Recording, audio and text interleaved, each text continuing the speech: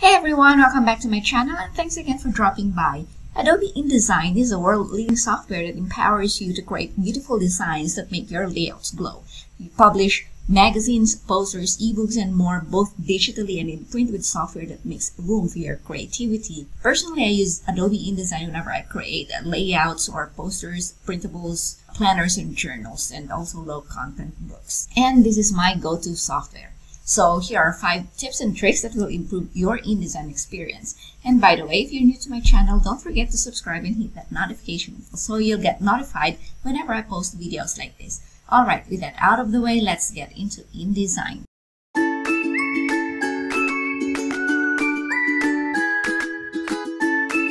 Tip number 1 is populate text on every page to save time. A function of Adobe InDesign is a red plus sign at the lower right corner of a text frame that indicates overset or overspilled text. So this is what I'm talking about.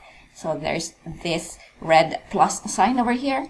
So if you're working on a page with overset text, you can thread frames together or click on the plus sign, then line up a new frame and your text will flow into it. Connecting frames using in and out ports is usually known as threading. So once you've clicked on that one and you go to another page and just click on that, and whatever text that's still in this text box will go into this text box over here, and you will no longer have that plus sign. But that's not all. You can save time by automating frames on every page until all text has flowed through an entire document by holding shift and clicking in the margins. So that's what we just did a while ago, and this is known as autoflow. So once you have populated text or use an in and out port, your pointer becomes a loaded text icon, and you can now populate pages automatically and avoid having to create a new frame each time you have overset. Let's copy more text over here.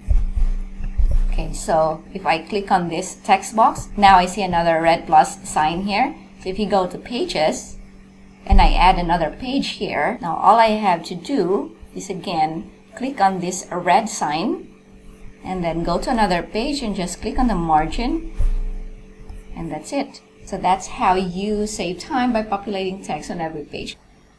So next tip is find and replace for improved efficiency. If you're creating a text-heavy design layout like this one, you'll probably need to change some keywords or phrases along the way. So what you're gonna do is just hit Command F or Control F, or you can also go to Edit and then find Change. And this dialog box will show. Make sure that you're in this text tab and just enter the text that or the phrase or the paragraph that you want to find. So for example, I want to find lorem, and I'll just hit find next. There you go. As you can see, it finds every lorem word for me. So if I want to change, for example, this lorem word into an uppercase lorem, I just change it to lorem with uppercase. What I'm gonna do now is every time I find next, I can either change that, only that word, or I can also change everything. So every lorem that it finds, it will be changed to this uppercase lorem.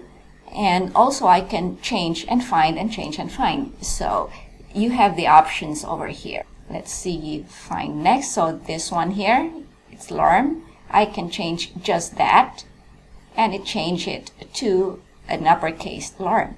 And that's it.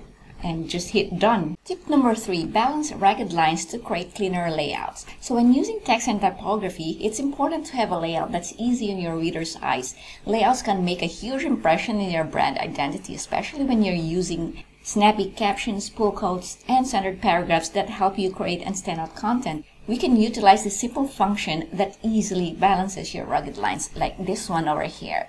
So I have this lorem ipsum and the lore is just hyphenated over here. And there are only 2 steps for balanced ragged lines. First is to locate and click on your targeted text. So just highlight it, or you can also just click on the text box and click on paragraph. If you don't have this paragraph, it can be found in Window, Type and Tables, and then Paragraph. So I'm just going to use this one. So while your text is highlighted, click on this tiny menu icon here and click on Balance Ragged Lines. And it will go. exactly that way. And that's it. Tip number 4, preview mode creates a clearer picture with zoom. So switching between normal and preview mode allows you to see a cleaner presentation of your work. Clicking the letter W turns the preview on and off, so just like this. This is the preview on, and this is the preview off. So this tool removes any excess bleeds, guides, and line blocks, just like this one. If you can see these lines, the margins over here, in a preview mode, you won't be able to see that one. It will present you with a clean version of your work. So you can also zoom in and out, and you can see clearly your work. And that's how you use the preview. Tip number 5, eyedropper color 5 panel selection. I already have a tutorial on this, and I will put the link in the description below. So the eyedropper color theme tool allows you to sample popular colors within your document or within your design layouts. So for example, you want to use the colors from this image. All you have to do is go to eyedropper tool, which is this one, or it's called color theme tool. Just click on that, or you can also do Command I or Control I. So just click on that and then click on your image or graphic or text, and a floating palette based on the colors picked on will appear, just like this one. See, it's got all the colors over here. It took everything, and you can actually click on this and it will give suggestions for you for colorful, bright, dark, and muted. And you can also add this theme to your swatches, or also add this theme to your CC library if you have one. And if you click on this fill tool here, you will see the color theme that you've just created.